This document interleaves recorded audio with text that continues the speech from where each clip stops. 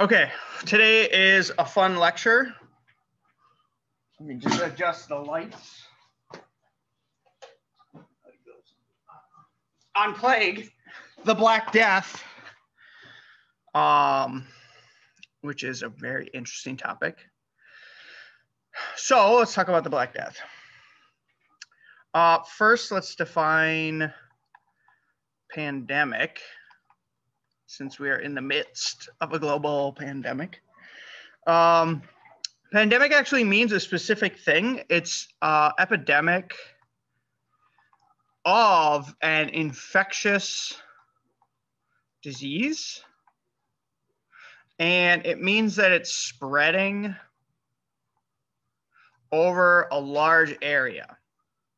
And the reason I start this lecture with this definition is because some people misuse the term pandemic. So for instance, some people, and we've talked about Wolbachia in this class, so let me ask the question, is Wolbachia, the fact that it spread itself in insects, is that a pandemic? No, it's not a pandemic. Why? It's not an infectious disease. Okay, so I just want to clarify that, point that out, because it's kind of an important point. Today we're talking about an actual pandemic of plague. Okay, so there are three, this is kind of a bad slide. There are three different pandemics of plague, okay, that are sort of like the historical plagues. And by plague actually means, so plague has two definitions. In a general sense, it kind of means like pestilence, but it also has a very specific sense when we're talking about like bubonic plague, like Yersinia pestis. So it means actually something very, very specific when I say plague in this lecture. It means bubonic plague. So there were three historical plagues that have happened under recorded history. So the first plague was in the 6th century, and this was called the Justinian plague. So this was in just after sort of the Roman Empire became the Christian Roman Empire. Justinian was an emperor of the Holy Roman Empire, and the first recorded plague occurred during the 6th century during his reign.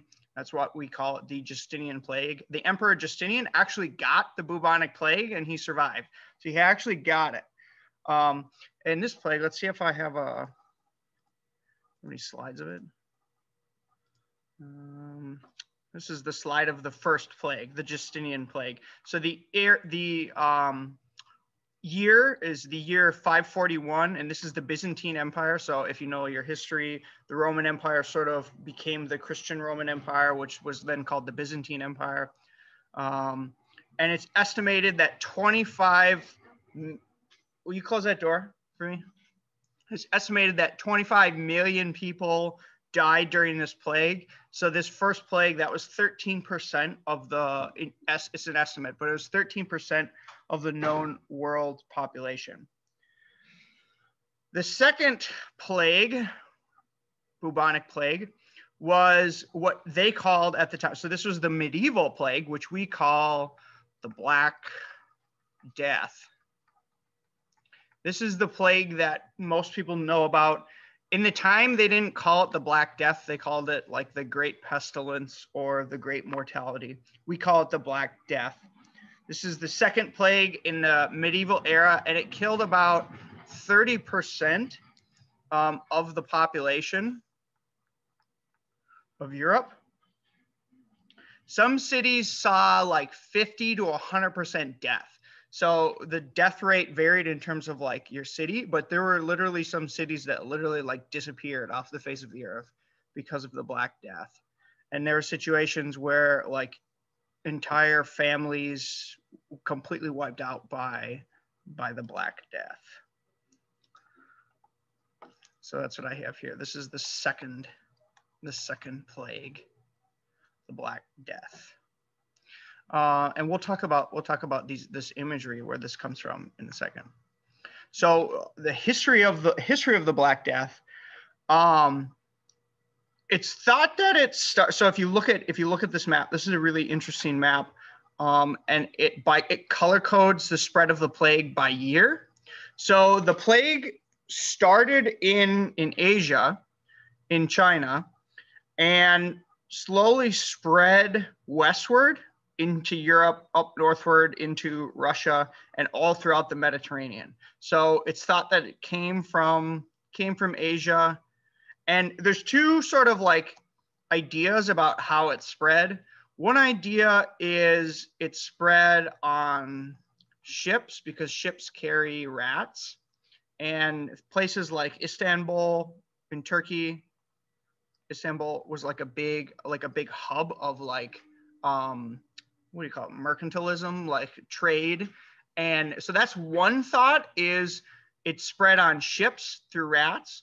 And the other thought is it spread sort of on land, again in rats, but following sort of like the trade routes of like, I don't know if this is the year of like the Silk Road, but lots of trade came out of China, came out of Asia, and moved westward. And people would travel these Silk Roads, these trade routes, and pick up goods and then move them back and forth. And it's thought that that's another feasible way through which this plague spread throughout the European, so the sort of like, I guess, the Eastern and the European world. Okay.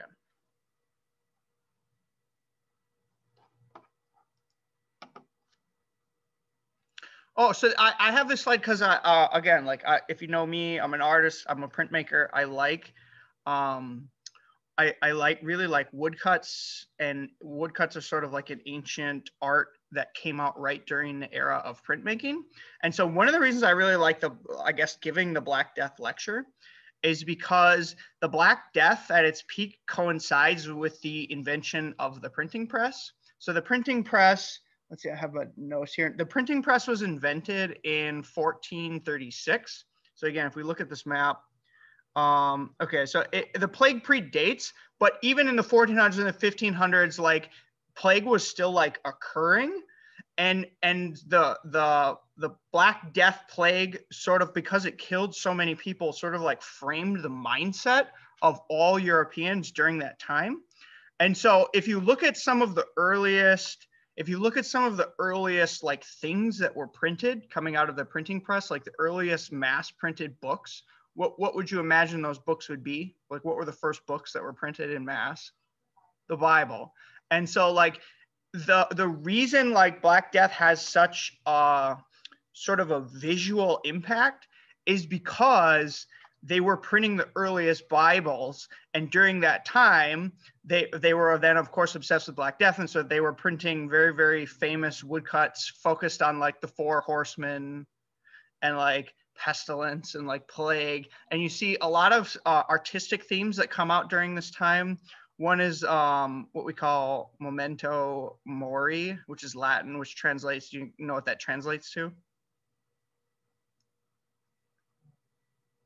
It's essentially like remember that you're mortal, or remember that you will die. So like after the Black Death, when everybody like died, people were sort of like obsessed with mortality and obsessed with death. So a lot of the imagery that comes out right after the Black Death, and again, like the printmaking imagery that and the art that comes out during this time is obsessed with like death, the Grim Reaper, the apocalypse, things like that. And that is from the influence of Black Death. Here is another early Bible illustration, or woodcut actually. So again, same things. All the sort of imagery, the 4 horsemen, the memento mori themes, the dance with death themes, that comes directly from influence of the Black Death. This is a very, I don't know why this is popping up. This is a very, very famous woodcut. Again, same theme. This is from Albert Durr, and these themes came out of the Black Death. So I'm obsessed with this imagery. I like this imagery more and more. There's a whole bunch of these. Like if you look at art from the 1500s, like it's obsessed with this stuff. That's what survives. Okay. So before I go into this, the third plague is what we call the modern plague. And that was an outbreak of bubonic plague in mid 1800s, I think 1855. in China. And during the modern plague, this was during the time when germ theory, again, like we've talked a lot about scientific advancements in the late 1800s, and sort of the obsession at that time is germ theory has sort of like been established. Koch's postulates have been established. And so actually one of Koch's students, so Robert Koch, who is important in sort of bacterial infections and viral infections, establishing germ theory. One of his students, a Japanese student named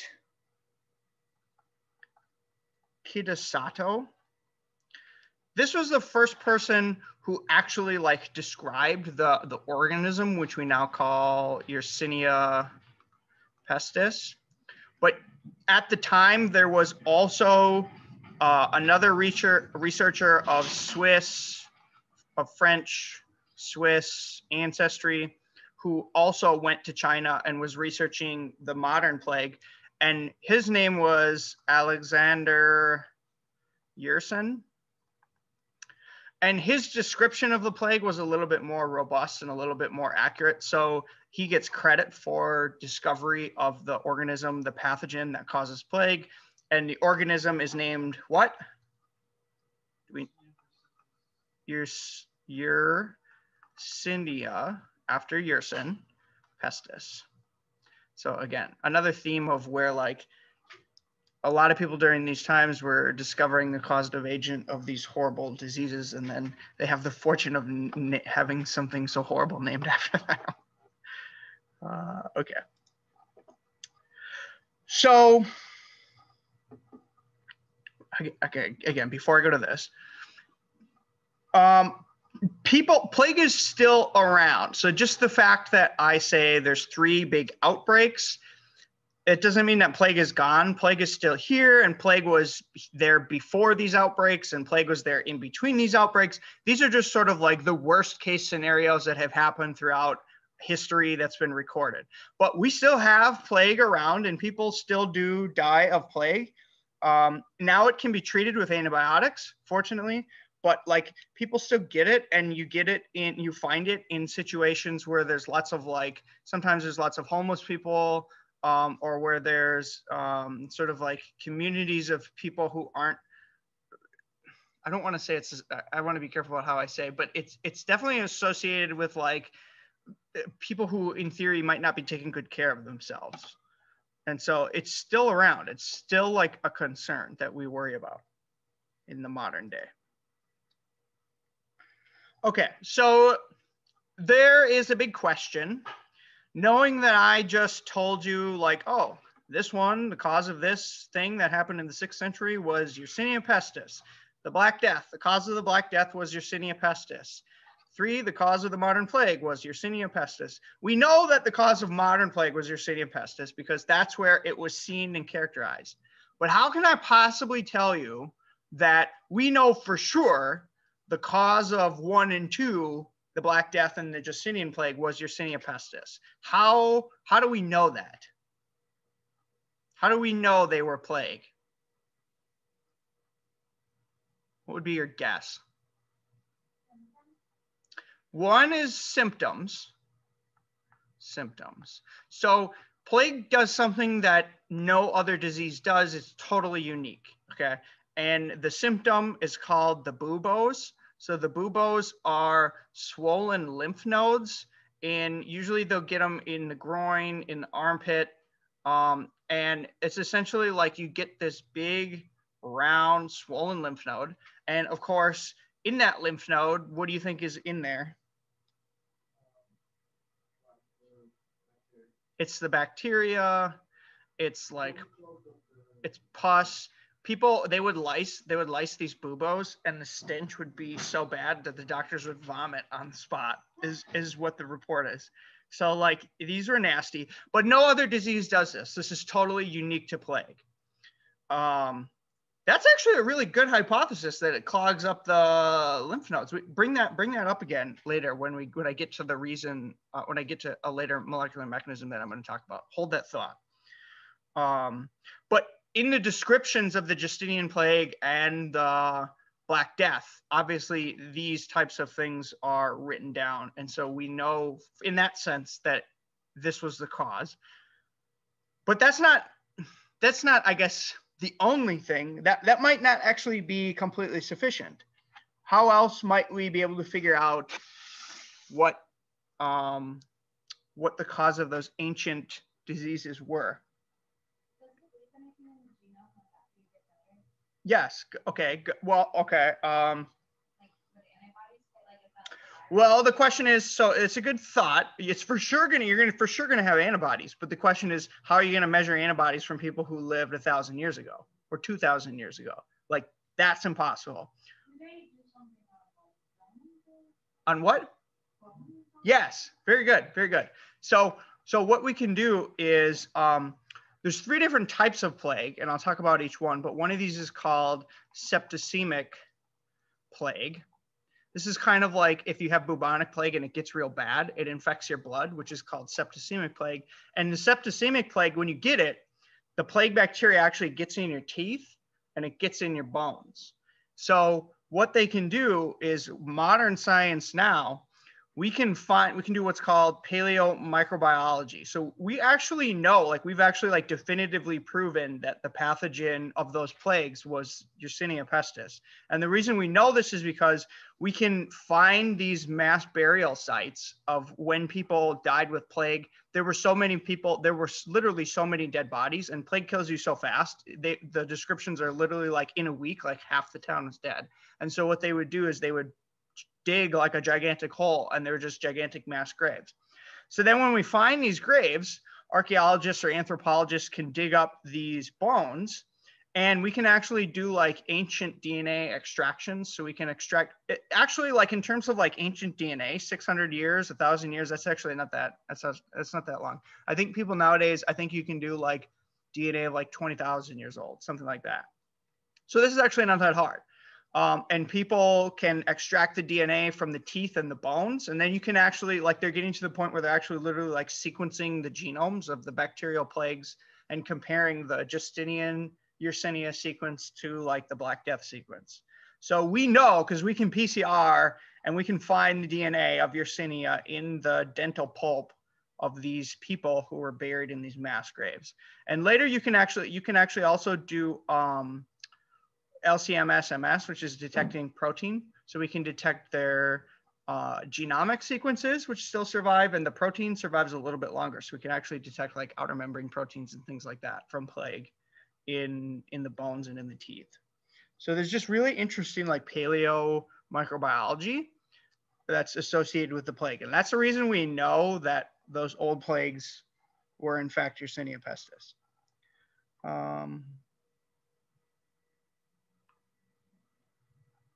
Okay. We talked about this. This is the modern epidemic. These are some pictures of plague bacteria.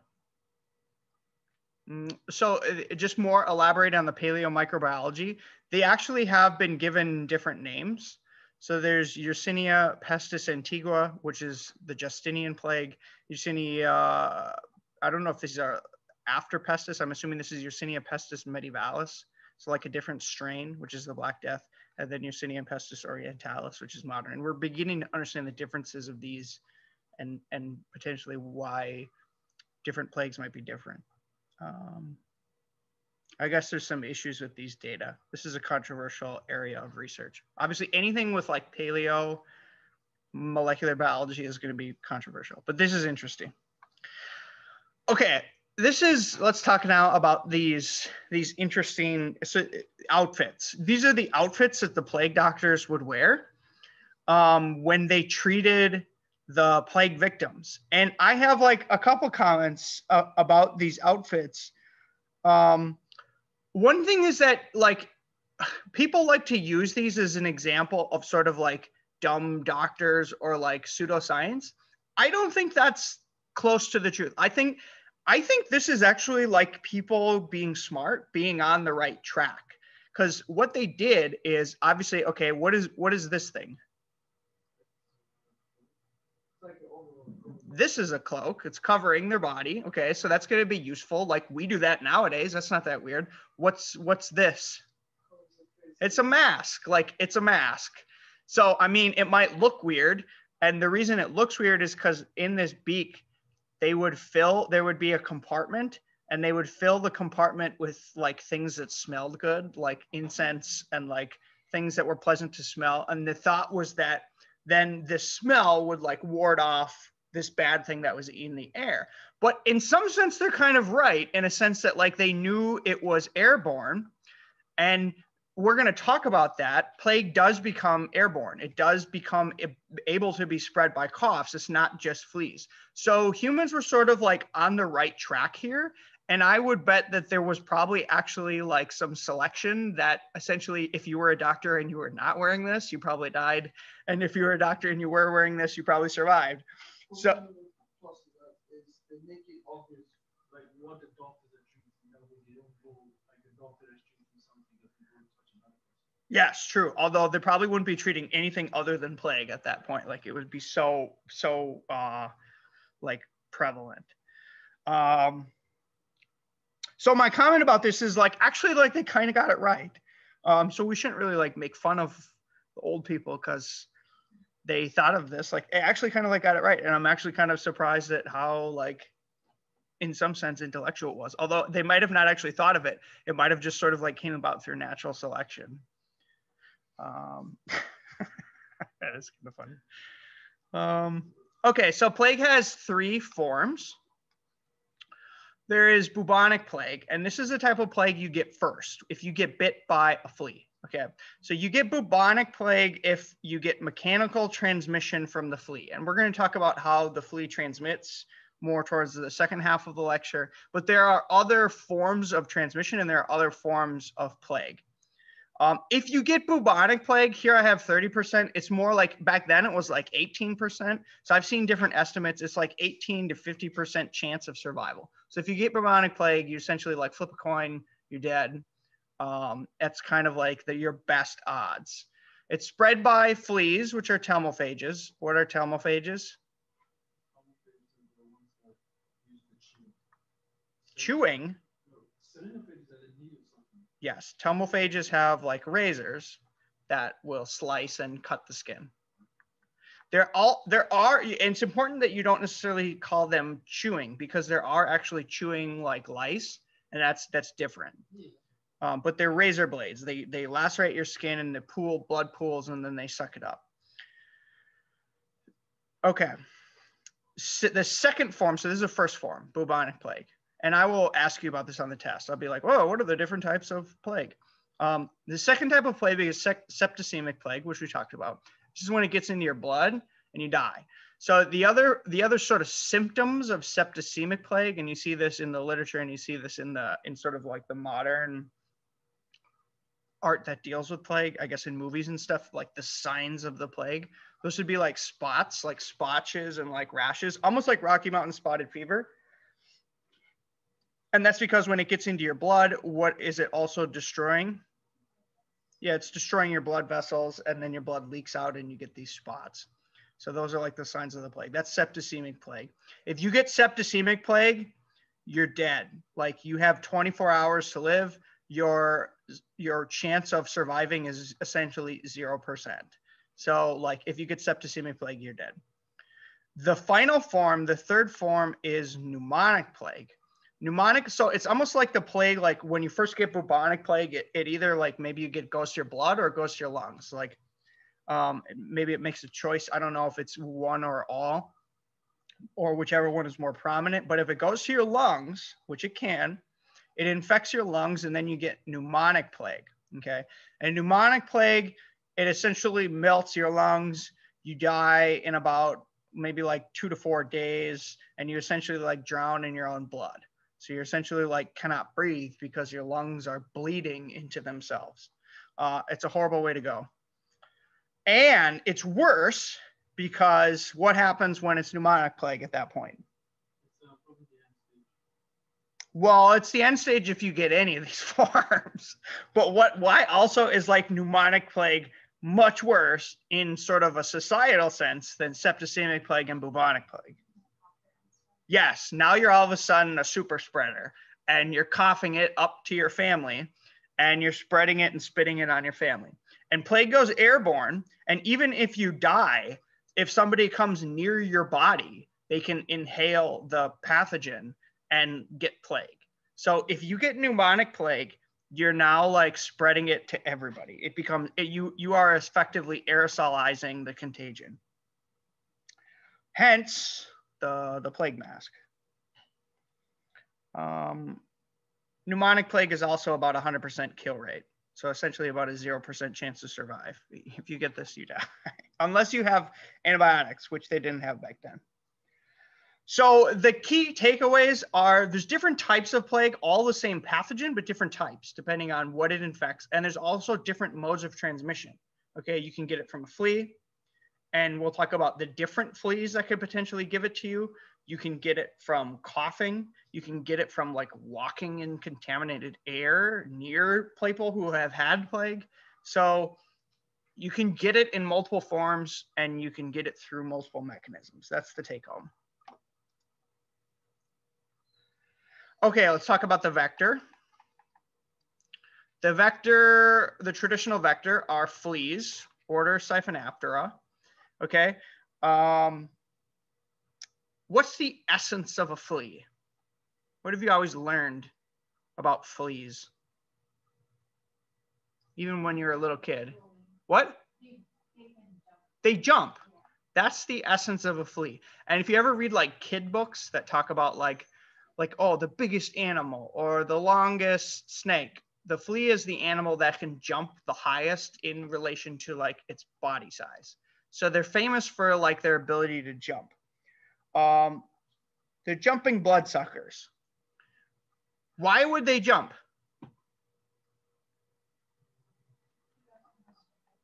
Yeah, so that's the other factor here is not all ectoparasites are alike. And we're going to talk about lice next when we talk about typhus. If lice fall off your body, they die. They die like within 24 hours. Fleas are not like that. Fleas, essentially, they can survive off the host, and much of their life cycle is spent in the bedding of the host. So they're not reliant on clinging to the host, although they like to be on their host, but they don't need that. And so what's going to happen if you're in a house and there's a rat and the rat dies? What are the fleas that are on that rat going to do? They're going to jump, literally, pun intended, they're going to jump to a new host, which is probably going to be you. And then you're going to get whatever was carried around in that rat's bloodstream. So that's an important thing about rats. And because I like biochemistry, and this is a really good example to talk about like the importance of biochemistry. So what is it about fleas that allow them to jump? And also even more broader in insects, there is this protein, this unique protein called resolin. Okay, and this is in insects. Resolin is the protein that allows fleas to jump so high.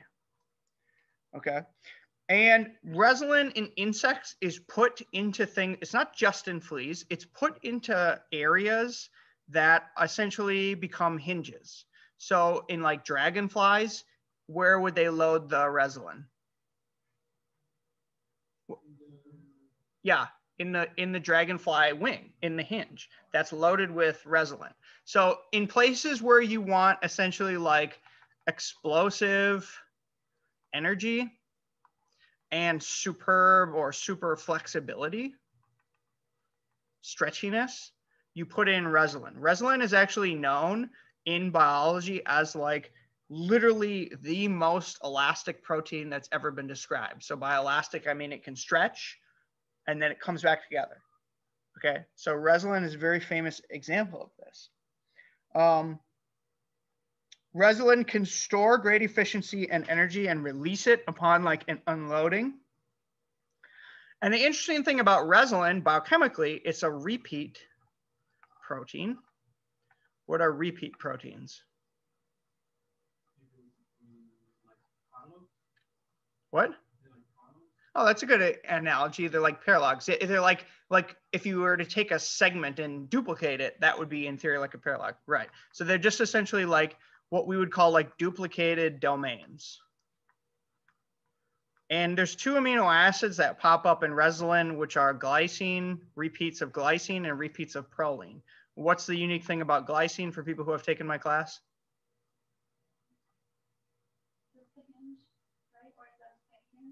It allows free rotation. So you can see why they would put this in things that are hingy, things that want to be flexible. What's the unique thing about proline? Yes, limited range of motion. It actually induces a bent, like a kink. Okay, and so by creating these sort of duplicated regions where they have free rotation and sort of like stiff bends, essentially what Resilin builds is it builds like a spring. It's essentially like it's like a loaded spring. What are springs famous for? Well, yeah, like jumping, but essentially, I guess more physically, they're famous for like loading kinetic energy or potential energy. There's actually like a famous like Hooke's law in physics where you can actually like calculate how much energy is stored in a spring based on. Yeah, that's a classical physics example. I remember doing that in my physics class too, which is why I talk about it. Your physics is useful. Okay, yeah, but they're essentially like little springs, okay? And they load energy and then they can rapidly like fire it, and that's how they jump. So if you look at the thing in the flea, in the region where the hind leg connects to the body, there's this little thing right here, which is blue. This is like a section of the flea that's loaded with Resilin. Here's the actual repeat. You can see what it looks like. There's these hairs and bristles. What would these be useful for? These things, what would these be useful for? Yeah, to stay on the host. It will jump into your fur, and then because these are kind of like, it's like a backwards hook, it's evolved to like stick in amongst the fur. These setae, they're like hooks. So just to finalize the general, in a sense that unlike lice, they can actually survive on different hosts and they will jump. That's sort of, in some ways, that's a little bit unique to ectoparasites. Okay. The life cycle of the flea. It's, which term is it?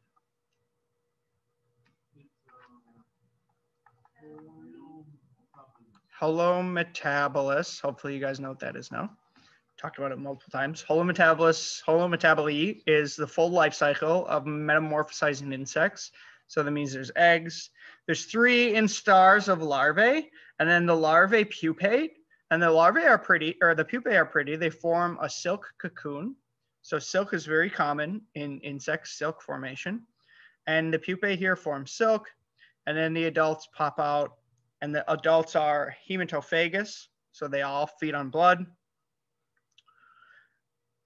They will hang out in the bedding. So fleas are unique in that not everything has fleas. Fleas are like evolved for mammals. Some birds have fleas, but they're kind of like evolved for mammals. I don't know if all mammals make nests and bedding, but I know like mice do. I know like rats do. Humans do for sure. Yeah, dogs have bedding.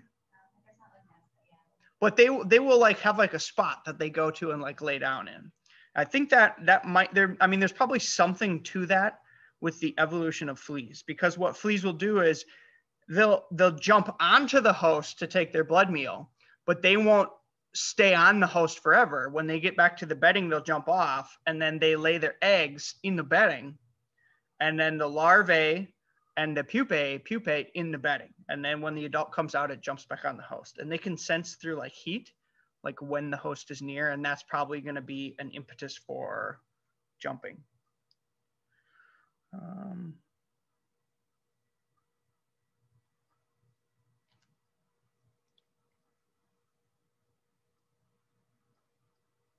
I have a comment here. I don't quite know what it means, but I've read that fleas can like attenuate their development and their growth to coincide with when the host is present. So you would imagine like if you were sitting in your nice silk cocoon and your host was nowhere near, you probably wouldn't want to come out as an adult at that point. And so what they can do is they can sort of sense by the heat of when the organism is laying in the bedding, and that's probably when they want to come out at that point. Okay. So, and we'll talk about this more as we go into more ectoparasites. Ectoparasites do, even the fleas, become very, very specialized to their host, and their taxonomy mirrors the taxonomy and evolution of the host that they live on. So there's a special species of human flea, which is called Pulex irritans, which is evolved to feed on humans. There is a cat flea, which is different from the dog flea, which is different from the rat flea. These are different species. Some are telmophages, not all are telmophages. And I have here some are solenophages. So their mouth parts can vary, but the ones that in spreading the plague, telmophages. Rat flea, human flea, telmophages. I talked about this with the Lyme disease lecture when my dog was like bringing in the ticks. This is a very common pattern that you see in vector biology is the animals that we live with in terms of both agriculture for zoonotic diseases and also the pets that we live with are very often the cause of our diseases. It's happened to me, and this happens in the case of, you can get what's called cat scratch fever. Cat scratch fever is spreading of Bartonella bacteria from a cat flea. So cat flea would jump off a cat, get on you, bite you, you'll get Bartonella. So many of the animals that we live with get infections and spread them to us. I already said this.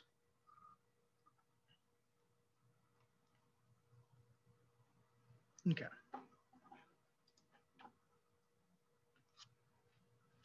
I talk about this because this is in tandem. I say this point in both the flea lecture and the lice lecture. There's an interesting, in terms of like insect evolution, there are a branch of insects that, I guess it would be like this. There would be a more ancestral branch, and then there would be like a branching. So there's an ancestral branch that has no wings, and then there's a branch that developed wings, insect wings, okay? So fleas, if you look at them, where would they be?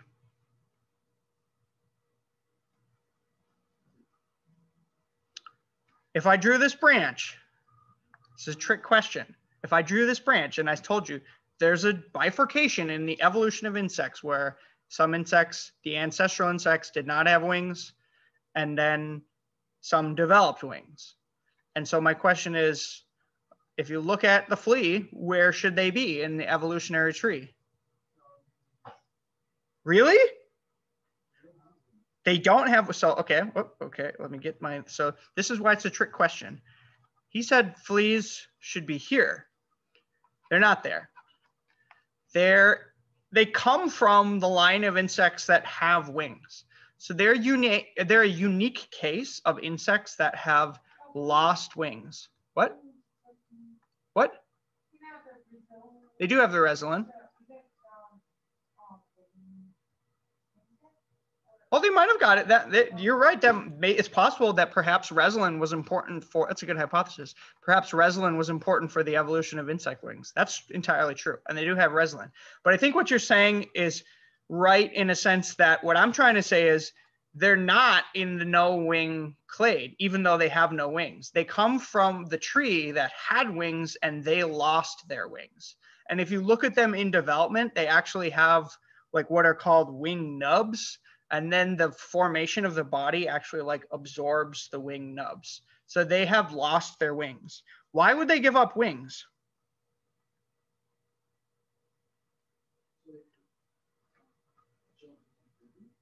Yeah, I mean, they don't really need them because do they ever want to fly like real far from their source of blood? No. So, and this is the same case with lice, body lice. Body lice are in the same situation where they're in this tree, they lost their wings, they sort of gave up their wings. And the reason they gave up their wings, both lice and fleas, is they sort of like found this island of like infinite food, and they have no desire to leave that island, and that island is your body. So, or a dog's body or a cat's body. So they sort of have like literally like lost functionality in their wings because they didn't need it. All they needed was the ability to jump and stay on this island. And then they're sort of like safe. I don't know why it's doing. I think I accidentally hit Adobe Illustrator. Oh my God. So I have a picture here. This is the Faustian bargain. They gave up their souls. They gave up their wings for earthly pleasures. Okay, taxonomy of fleas. Like, I never have you guys look at things to species because of weird things like this, like identifying insects to species. It's complex. They essentially, everybody sort of like, you look at to tell the species, you look at their like reproductive organs, and they're super complex. They look like things like this, and different morphologies of the reproductive organs sort of signify different species of flea. And it's important for how you tell one flea from another is you look at their reproductive organs. I just say that in case if there's ever a situation where you're like, oh, I need to identify what kind of flea this is. Maybe you start there. Okay.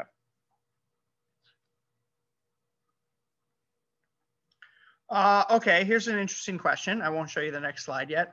How should you control for fleas? Like, you find fleas in your house, what do? You dip yourself in hot water. That probably wouldn't kill them. What should you do? Knowing about that life cycle, what should you do? What? Yeah. You clean up the bedding. So like if your dog gets fleas, like clean up the bedding, wash the bedding, vacuum. Sometimes you can treat with an insecticide if it's real bad, but in one sense, like if you get rid of the bedding area, and you clean up your house, you'll probably clear out most of the problem.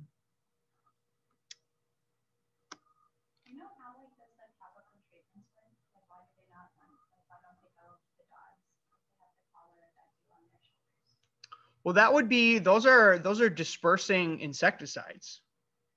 So you're saying like, how would that work? Like the collar, like the flea collar and the tick collar, those are dispersing chemicals that kill the flea. Yeah. Does that make sense? No, I think they literally like load those with chemicals and then they're like dispersing insect killing chemicals. Okay. Fleas are so interesting and Yersinia and plague is so interesting because there's a famous case of how a protein, another reason I like biochemistry, a protein can explain how a flea jumps. A protein can also explain much of the pandemic nature of bubonic plague. So let's talk about that important protein, that bacterial operon. Okay, and it's within the context of bacterial aggregation. What is that? Aggregation. So this is with respect to Yersinia. What's bacterial aggregation? What sometimes, yeah, they stick together. They stick together. This sometimes happens when you're culturing E. coli. Sometimes you get like a, you've seen this, Louis, you get like a big blob sometimes. That's bacterial aggregation. Sometimes they stick together. What would be mediating the fact that they stick together? Knowing what you know about bacteria and proteins. The what? Well, that would be like the signaling cascade that might lead to this, I think. I'm talking, yeah, it'd be like the outer membrane proteins, and you said polysaccharides, which is really smart. What is it about? What's the essence of sugar? What is it? It's sticky. Sugar is sticky. And so there are proteins in bacteria that can add sugar moieties to the outer membrane proteins, and it makes the bacteria sticky, and then they stick together. Okay, so the famous example of this is in the flea. In the flea, there's a flea gut. Okay, and right before that gut is, I think, what's called the crop. And between the crop and the gut is a valve. And that name of that valve is called the proventriculus. And what Yersinia does is really fascinatingly clever in terms of like evolutionary biology. What Yersinia does is, this is the point of probably what you'd say smallest diameter in the flea's alimentary canal. And so what Yersinia does is it gets stuck in the proventriculus, and then it starts upregulating glycosylating enzymes, which glycosylate its outer membrane to form aggregates. So all of a sudden, what's going to happen if you form an aggregate of bacteria right there? What's going to happen to the flea? What? Well, it won't pop. It's a good thought. It won't pop. Why would you think it would pop? Of what? Oh, I see what you're saying. The bacteria aren't replicating so much that it's going to pop it. It's just blocking this valve. Okay, yes, that's terminally. It's going to vomit. But also, too, is it going to be hungry or is it going to be full? Really? It's blocking its stomach. It's literally blocking access to the stomach. So it's going to get really hungry because it's going to be biting and biting and biting, and this blockage, it's not going to be able to get blood into its gut. So it's going to think like there's something wrong here. So what's the flea going to do? Is it going to bite more or less? It's going to bite more. So the first thing that's going to happen because of this bacterial modification of its outer membrane proteins, it's going to bite more. And it's going to, you said vomit. It's going to vomit. And what's it going to be vomiting up right on your body? Plague. So what happens is the bacteria has literally evolved to block the gut through aggregation. And the way that happens is upregulation of, I think I have, this is the actual operon that's been studied in Yersinia that causes this. And it's called the HMS operon. Essentially what you need to know, in this operon, there are glycosyl transferases, which attack sticky sugar molecules to the outer membrane proteins. Then once that happens, the flea starts to feel like it's starving to death. So it's going to jump more, it's going to bite more, and it's going to vomit more. And then it spreads the pathogen. So Yersinia has actually like evolved by changing just one modification on its outer surface to spread itself in pandemic situations. Like, to me, that's just like super fascinating. And you can actually supposedly like, this is supposedly like a flea that has like healthy blood in there. And supposedly like when the blockage happens, you get these black fleas, which like, I don't know, something dries up or coagulates in there or something, but supposedly like the black flea is a sign that it's clogged up. Okay. I got to finish up soon. Biochemistry is cool. Okay, plague in America. The literature suggests that plague was not in the US before 1901.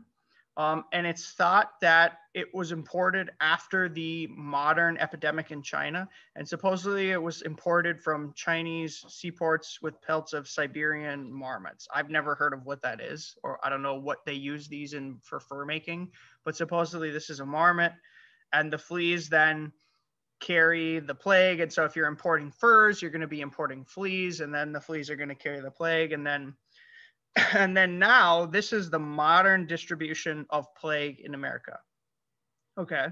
So what do you notice about the distribution? It's in the mountains, it's in the West, it's often in the deserts. It associates with rodents. So the reservoirs, there are reservoirs of plague.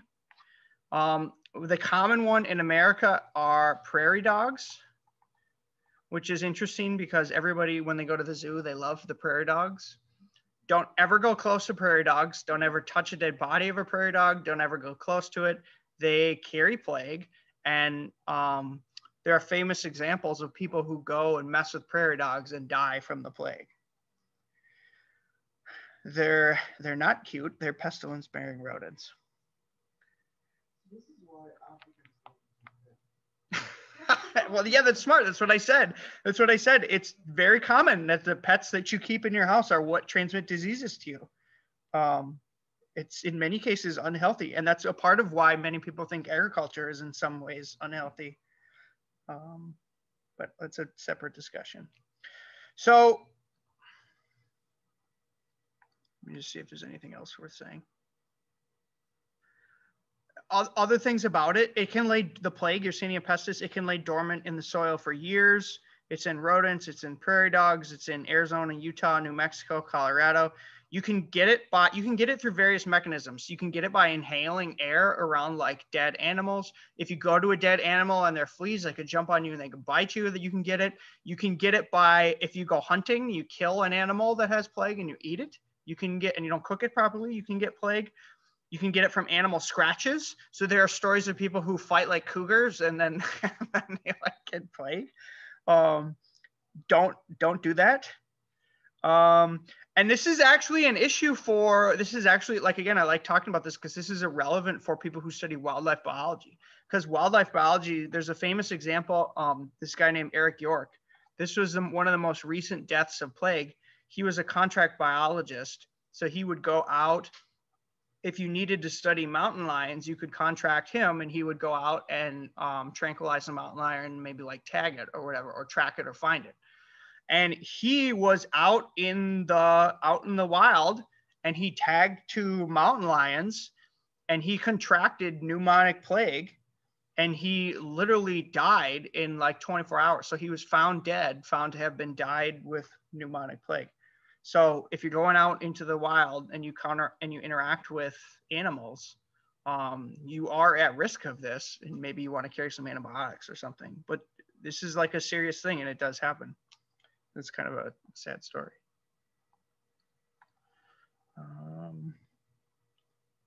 Okay.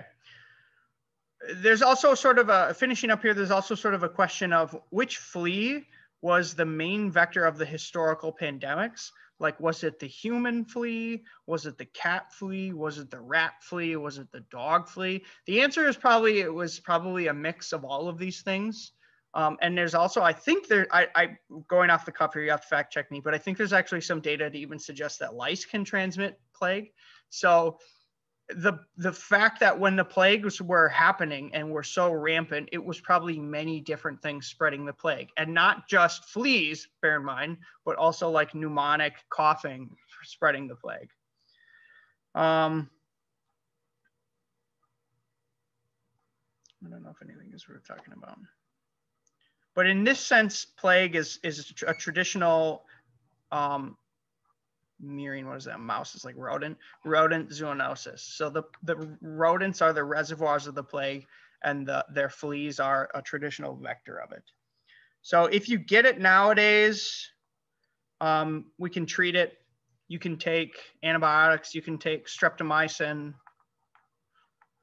You can take, I think some people give gentamicin, and I think some people give doxycycline. We can treat it now. And I do believe there's actually a plague vaccine now. So if you're working with wildlife biologists, maybe you want to get that. But that's the gist of the plague. Good time to end there. And then on Wednesday, we'll talk about lice, which are in some ways similar in the sense that they're ectoparasites, and we'll talk about typhus. All right, good lecture.